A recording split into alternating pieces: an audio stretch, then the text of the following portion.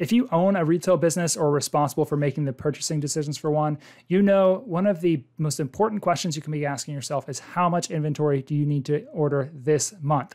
And that is where Open to Buy, or OTB, comes in as a model or a system for making sure you order just enough products so that you don't overstock, or worst case scenario, you don't run out of things and you have customers coming in ready to buy, but you don't have the products that they're looking for. So OTB helps you to plan this out in a very systematic way. And one of the great tools for doing this is Excel. And so that's why today what I'm going to do is show you how you can build your own OTB calculator in Excel that's going to help you know exactly how much inventory you need to be ordering based on sales projections. So let's get started. So I'm going to be showing you how to create a relatively simple OTB planner spreadsheet today. But as I'm doing that, if you realize that your use case, your business is a little bit more complicated, you have more variables or something like that, I just want to encourage you to stick around to the end of the video because I'm going to give some tips for what you can do if you need something that's a little bit more robust than what we're building together today. But hopefully this will give you the basic building blocks that'll benefit a large number of the people watching. So the first thing we need to do is just have some basic column headers. So we're going to have month, sales, cost of goods sold, ending inventory, beginning inventory, on order, and I'll explain what all these mean in just a minute.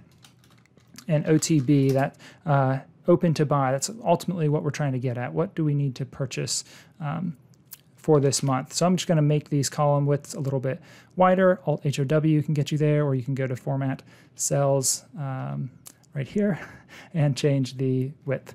So I'm going to change the width of these to about 11 just to give us plenty of room to work in those. And I'll go ahead and center up those headings as well and make those bold.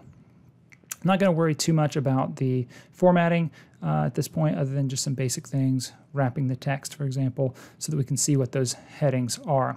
Okay, so now what we need to do is get our months filled out. A really easy way to do that is just to start out with whatever month you'd be beginning with. So we're going to do January 1st, 2025, and then instead of having to enter that over and over again, we can use the equals EO month formula to calculate the rest of them. So equals EO month, and then I'm going to go ahead and select that previous cell, comma, 0, end that, and then +1.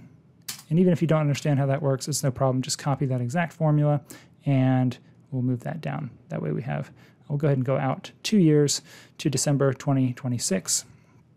And I'm going to go ahead and format those cells as well by clicking the more number formats, going to custom, because I want this to just show month and year, because we're not really concerned about the exact date, like January 1st, for example.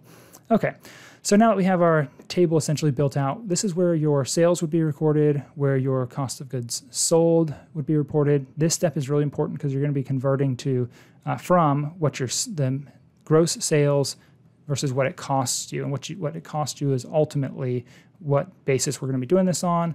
So we could almost have a heading of at cost up here to just help us remember everything we're doing over here is at cost. Now you can do this either way actually, and I think as we keep going you'll kind of see that. You could do it all at the sales value and then convert it at the very end to at cost, or maybe you just want to do it based on sales.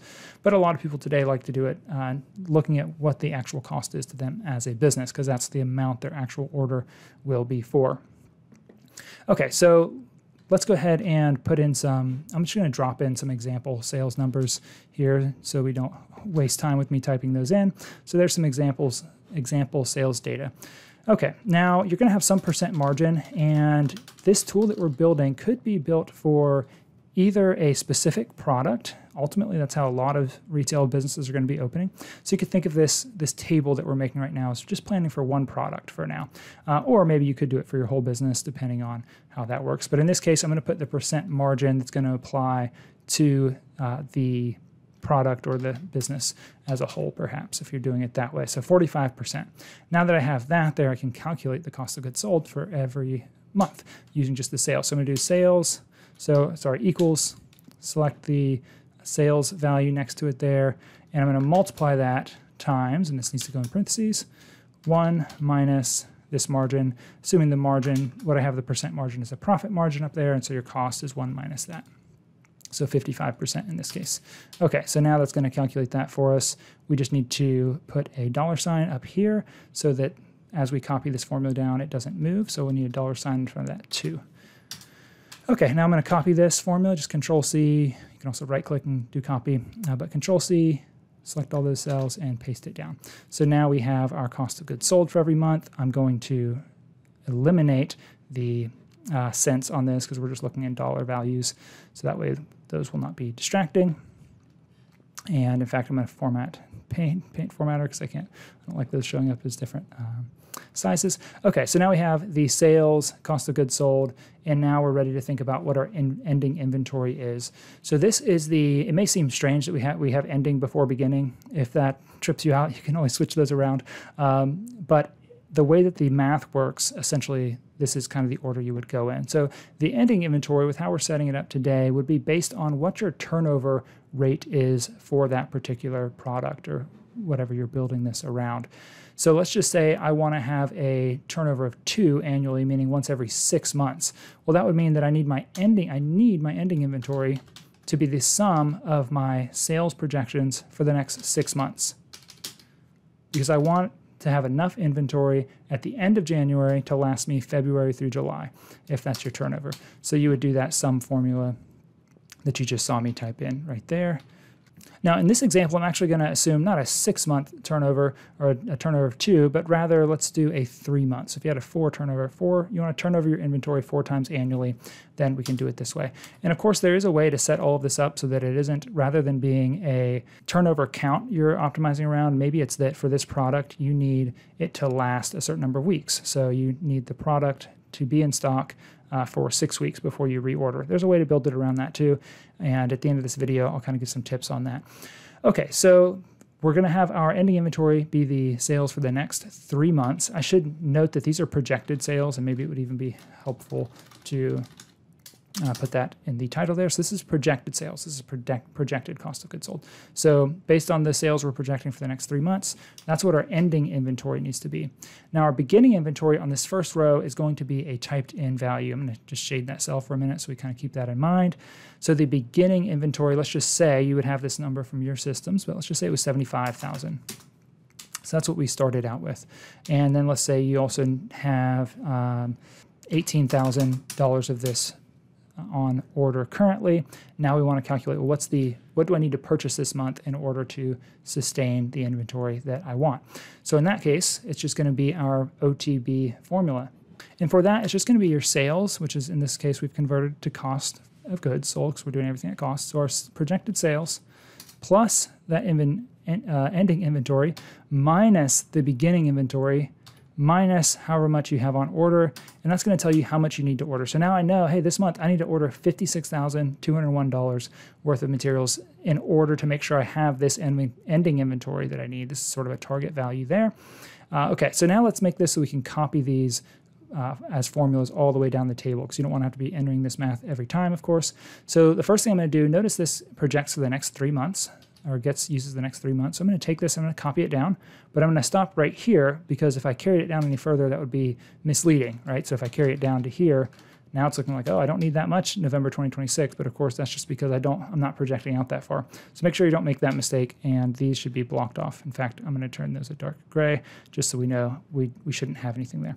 Now the beginning inventory of this month, of course, is just going to be the ending inventory of the previous month. So we can put our formula in right there and go ahead and copy that all the way to the bottom. Okay, and then on order, maybe you have, based on what you've ordered, this is really when you plan to receive those things that have been ordered, not necessarily that you ordered in that month. Maybe you have a couple month lead time, and what I'm showing here in January of 2025 was actually ordered back in November or December. And so maybe I know that February 2025, we still have $23,000 worth of inventory that's still coming in. After that, let's say we don't have anything currently on order. So we'll just leave those blank, and then we need to take our OTB, open to buy formula, and copy that to the bottom. And so now I have a plan for the next roughly 2 years, showing me how much I'm going to need to buy every single month in order to keep my inventory where I want it to be. And so you can see it's a pretty simple calculator, but you can also see probably how this could get a lot more complicated. For example, maybe you don't just have one product, or you can't lump everything together. Maybe you've got 50 different SKU numbers, or maybe 100 or 200 that you need to do this calculation for. And maybe you've got not one store, but you've got 3 or 4 locations, and you need this at each of those locations. So now you're multiplying this times 400 or 500 times you need this table to be happening. And in addition to that, we also didn't consider plans for discounts that you may be running. There's not a whole lot of seasonality built into this. And it may also be the case that, again, instead of your target being a turnover number, the number of times you want to turn your inventory over per year, maybe it's more that you have that forward stock count that you want to have on a weekly basis. So forward weeks of stock, or FWOS. So maybe you have, for a particular product, you need to have 6 weeks of FWOS. Well, you can see how that really wouldn't work with this, because we're going on a monthly basis. So now you need a way to be doing calculations that are more granular. Well, if any of that applies to you and you haven't already, you should hit like and subscribe to this channel. And that way, as I produce more content with some more complicated ways to do these, robust ways to do OTB spreadsheets, you'll get notified about those.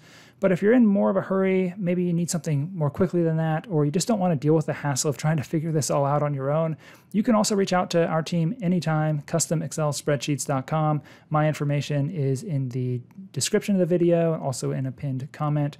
So feel free to reach out. You can also just drop a comment here if you have any questions or you want to chat.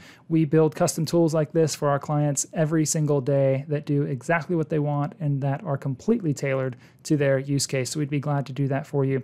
I should also mention 2 more things. One is, notice when I was building the spreadsheet, I'm entering in manually what the projected sales are and the cost of goods and all of this information. But especially if you're doing this for a lot of products, you definitely don't want to be entering this in manually. So we can also build tools for you that automatically import that data from QuickBooks or other inventory management or POS systems as well, so that you can do these things more with the click of a button than with thousands of keystrokes or mouse clicks copying and pasting. So that can save you a lot of time.